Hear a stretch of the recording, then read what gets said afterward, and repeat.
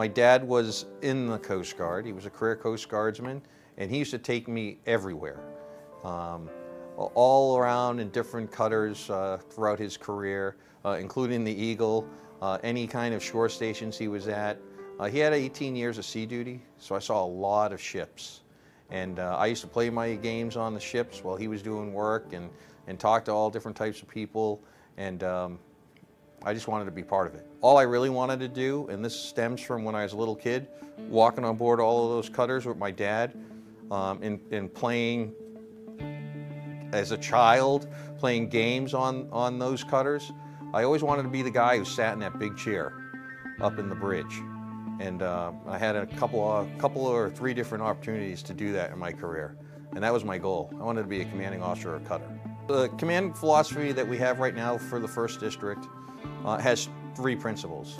And the principles are leadership or strategic leadership, proficiency, and teamwork. These are things I learned when I was very young. And what I learned, for example, is leadership. So leadership, certainly there's parts that come with rank in that organizational structure, hierarchy like that.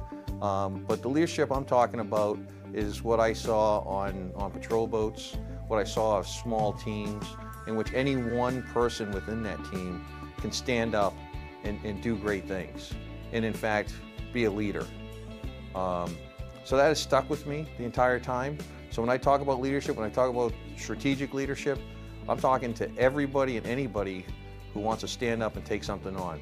Because we have great people in the Coast Guard, and they can do great things.